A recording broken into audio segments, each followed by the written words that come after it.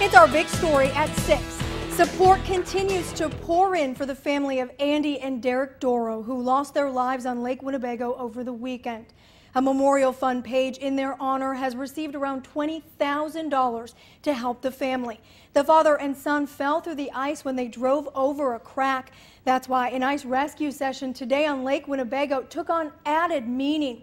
Members with the Oshkosh Fire Department are training for cold water rescues just 2 days after the father and son died.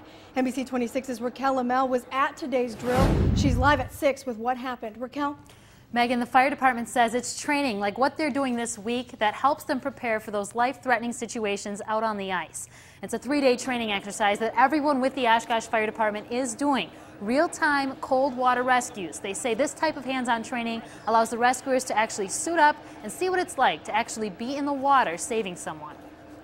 It's crucial to our operations here because we do respond to probably 7 to 10 ice rescue calls a year.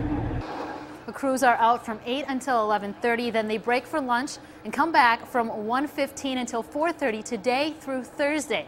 Now, dive experts are telling me they would not trust a vehicle out on the ice right now, and they say if you're going to take your car on the lake, it's very important you know exactly where you are going.